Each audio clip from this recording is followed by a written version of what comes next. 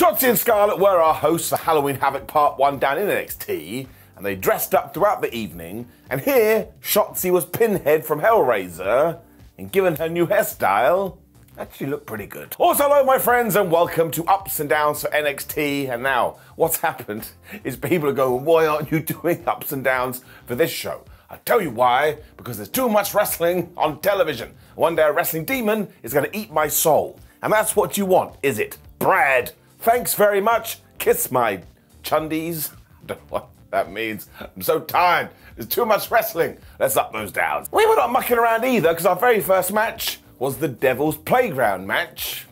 I still don't really know what that is. It was Roxanne Perez versus Kiana James though, and yeah, essentially it was just a no DQ fight, and because we tied it into a playground, we had playground paraphernalia around the place. So now at least we know if you go to hell, you'll still be able to play on a swing set. Actually, before we got to the weapons though, these two were doing sunset power bombs onto the outside, when Kiana got a laptop and she whacked Perez right in the head. So there you go. The devil does indeed like mobile computing. They then started to use a chain and a swing set and some kind of board and the seesaw, because once again, all the things here were from a playground. I'm pretty sure I made that very clear. Although they didn't care about any of that.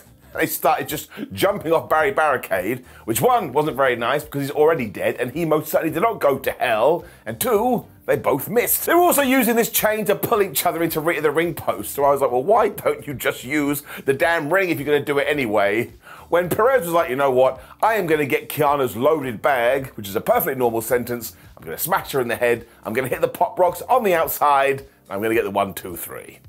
That's exactly what she did. So I do believe this now means Kiana James does have to go to hell. That's how the stipulation works. And as I always say, Roxanne Perez could be on the main roster tomorrow.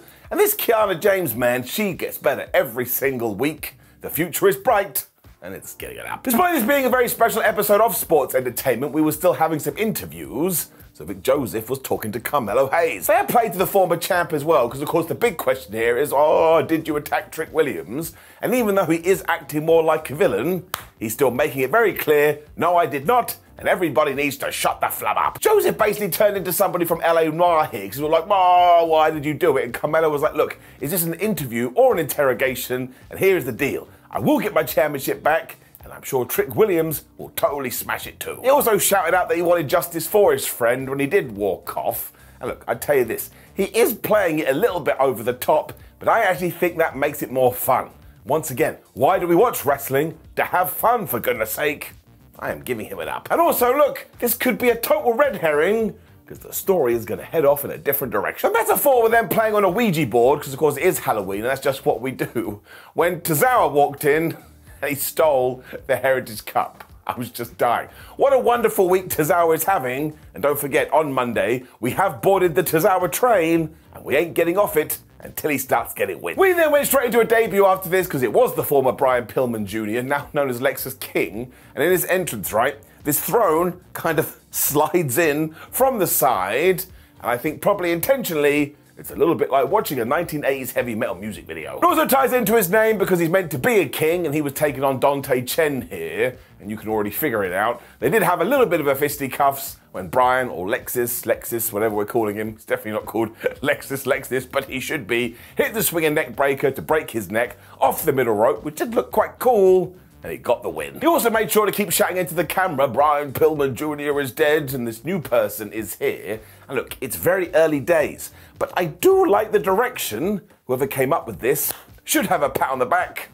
Give it an up. Chase U were then getting ready in the back because they do have their big tag team title match later, and Thea Hale was like, all right, look, I won't throw the towel in when we went back to our women's breakout tournament. Now, I'm not going to get into this every single week, but in case you did miss last week's episode, when it comes to obvious wrestlers who are green or are still learning the ropes and just so happening to be doing it on TV, no, I'm not going to sit here and go, well, that was totally crap. That is like me going to do some karaoke and I come and sit back down and you go, well, you didn't sound like Celine Dion. What the flub were you expecting? There's also Kelani Jordan versus Arianna Grace, and look at this, right? Grace has got a funny character. She's all like, oh man, I'm a beauty queen, and therefore I decided to become a wrestler. And Jordan is clearly quite the athlete.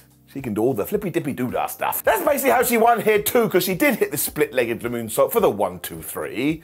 and more individuals should use that as a finisher. She's now going through to the finals, and I just enjoy this for what it is. Like, come 2044, if she main events WrestleMania, we can go, oh my gosh, we were there at the beginning, and that's just a nice twist on an old tale. What? You. Because we don't give the P, because much like what we're seeing, it's a work in progress. When I got a little bit sad again, because Robert Stone and Von Wagner were in the rehab facility as Wagner was like, I'm not ready to come back to TV, and Stone was like, don't worry, I am going to get revenge for you, because I have challenged Bron Breakker to a match next week.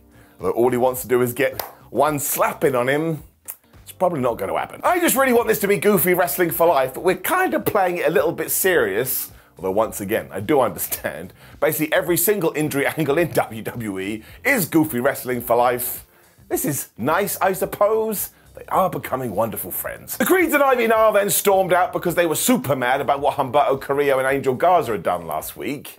Which did make sense, they screwed them over. Shotzi and Scarlett were here, so they were like, well, why don't you have a match next week? But you have to spin that stupid wheel. And when they did, the stipulation is going to be tables, ladders, and scares. Very sadly, this isn't somebody hiding behind a ladder and going, bah, and trying to get like a, oh my gosh, to win the thing. Although it is NXT, one day they may do that. When we got our first big surprise of the evening, and actually it was a double big surprise because it made me convinced that what we got in the main event we weren't going to get. Point is, Chase U won the flipping tag team titles. So this was proper warm and fuzzy in your tum-tum stuff, because Duke Hudson and Andre Chase have come of age over the last few months. And now they've made it to the big time. It is also the same for Tony D and Stax though. They have totally found their characters. So in reality, we couldn't lose. Although they did. I don't know what I'm talking about. Stax also started things off with a dive when we cut to the commercial break, because of course we did. Although when he went for the more standard elbow drop, he missed and he was totally murked. It did free up Chase to get the kind of hot tag to Duke Hudson. And remember this, he needs to be right up there when it comes to running the hot tag.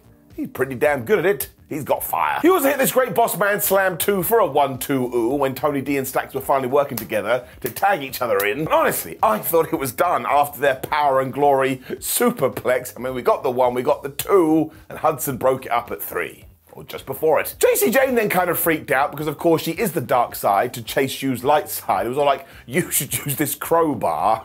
That just made me laugh so much. I mean, talk about escalation. Of course, Andre said that he wasn't going to do this, and when both guys started hitting the ropes, accidentally, but maybe on purpose, but not really, Tony knocked JC Jane off the apron, and he was so surprised that he had done this, Andre used the most devastating move in all of sports entertainment, the surprise roll-up, and he got the 3. I was like, damn, I didn't think it was going to happen. JC and Hell still celebrated this too, even though you can't really trust them. And honestly, I'm just so pleased that we did do this. Sometimes you should be changing the championships. I mean, bring down the surprise roll-up counter. It goes up by 1, but it's also getting it up. Nathan Frazier was then doing that weird news show that he does. And essentially the headline was, I don't like Dominic Mysterio. He feels like he got disrespected a couple of weeks ago, which is why he will win the North American title last week, as long as Rhea Ripley allows Dominic Mysterio's balls to be let out of her purse. And I was like, dude, that's not how it works. Rhea Ripley definitely don't carry a purse around. We went straight into a Baron Corbin interview after this. If I was Baron, I'd be a bit like, am I actually going to be able to finish, or are you going to disrespect me? Thankfully, he was able to get his words in, and he too denied attacking Trick Williams, because he was more concerned about the fact that he almost became the #1 contender 7 days ago, and now he didn't. So he needs to rethink his plans. When we got another variation of a no DQ match, it was Gigi Dolin versus Blair Davenport in a lights out fight. And they actually did turn off the lights. Instantly the fans wanted tables too, because that's just what we do in 2023, because we're a bunch of goobers. And while Blair was like, okay, I'll give you what you want, she then didn't use it, and everybody went boo. They then just smacked each other with whatever they could find, and fair play, it did feel a little bit like the first match, but hey ho, it was a stipulation pay-per-view where we got to a mad, mad finish. Because Blair Davenport was all of a sudden like, wait a minute, Alan the announce table is some tables, and this table I've set up is a table, so I'm going to grab you, Gigi. And she gave her a Falcon Arrow from one through the other, threw her in the ring, hit her with the big knee, 1, 2, 3. And I'm going to say this, first off, that rhymed, so it must have been the correct decision. And 2, she essentially did win with the Falcon Arrow. That is 2 in a month on WWE TV. That's huge. We have zoomed through this too, but you know the deal. There was other weapons, there was straps, there was chairs, and they just kicked each other's ass. But I enjoyed it for what it was. Perfectly fine. up. Ilya Dragunov was then having a sit-down interview with Vic Joseph, and he too wanted to take shots at Carmelo Hayes. He doesn't think he's very focused anymore, and therefore, he's never going to win the NXT title. Carmelo was watching this too, and he was like, man, why do people keep taking shots at me? Which is quite fair. When Shotzi and Scarlett walked up, and they were pretending to be the twins from The Shining, they were like, well, we know that you attacked Trick Williams. Hayes was like, man, you were just ruining my day. At this point, I actually felt quite sorry for the man. Even if he did do it, let him have a break. And then, I think we entered a paradox. Because Tiffany Stratton was being interviewed when Fallon Henley found her, but she had dressed up as Tiffany Stratton for Halloween, and she did such a good impression. I was like, does the universe know this isn't the same person talking to themselves? Of course, Tiffany was never going to like that, so they did have a big fight. And if for some reason one of them needed to be arrested, the cops would have been totally screwed. They'd be like, which one is real? I imagine it means we are going to get a fight next week when it was through to our other semi-final of the Women's Breakout Tournament, Lola Vice versus Karmen Petrovic. Now look, yes, when you do sit down and go through this, you can tell they've been rehearsing it all week. But wouldn't you want to do that? Oh, come here, Barry, not Barry Barricade, just Barry Baz, B-Dog. Would you like to be able to practice some stuff before we put you on live TV? You go, no man, I'll call it when I'm out there. You an absolute nerd. Petrovic also did a dive here because of course she did, but because she is a rookie, she doesn't know how to follow up on it, so they got into a kick battle. Lola Vice kicked her so hard in the damn brain, down she went, 1, 2, 3. So we have our finals, and once again, this was okay. Again, I've gone into it way too much, but it gets the U. Interestingly too, Chase U were then celebrating their victory when in walked Piper Niven and Chelsea Green. It's like, how'd they get in here? Now this was good for Thea and JC because they were like, well now we're going to talk to Shawn Michaels and try and get a title shot. There it is, same as every week, GTS, Geese title shot. The Metaphor then found out Tozawa had stolen the cups, they had a meltdown, and always remember this, find somebody who loves you as much as Noam Dar loves that damn thing, you will never be lonely again. This is when Bron Breakker went and found Carmelo Hayes too, and this got really interesting, because even though Bron knows that these two are going to have to fight till the end of time because they are enemies, he kind of understands where Carmelo Hayes is coming from. I mean, he too thinks that Carmelo probably did attack Trick, so if it's not Hayes now, who the hell is it going to be? It's not going to be Dijak. Do you see his social media post? He was like, I beat people up all the time and I do it facing the camera. Why the hell would I change tack now? So maybe it's Repo Man?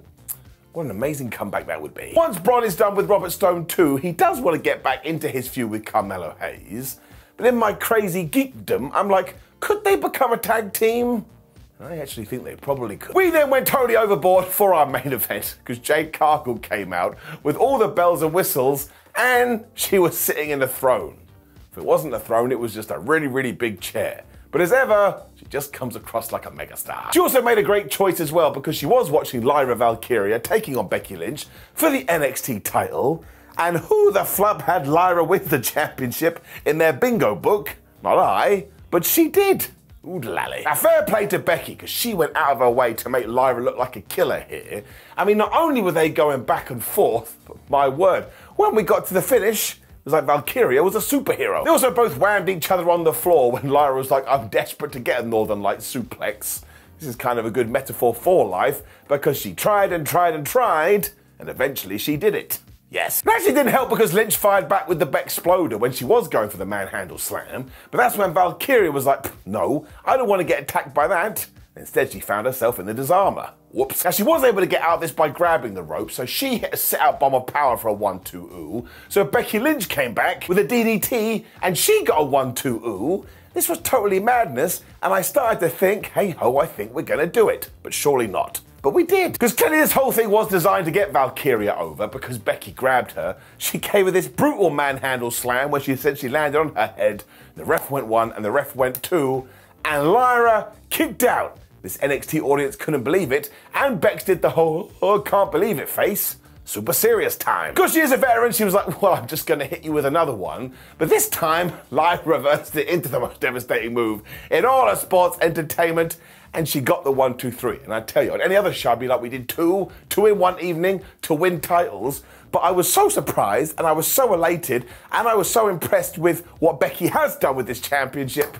I just clapped my hands. I was like, right, we got to use this to push Lyra Valkyria. But 2, we all need to give Becky Lynch her flowers. She is so damn good. Up. It also made me laugh because it means we've totally screwed Xia Li over again. It's like, you're never gonna get your title shot. And these 2 hugged to end NXT. And that was nice in your Tootsie Toes.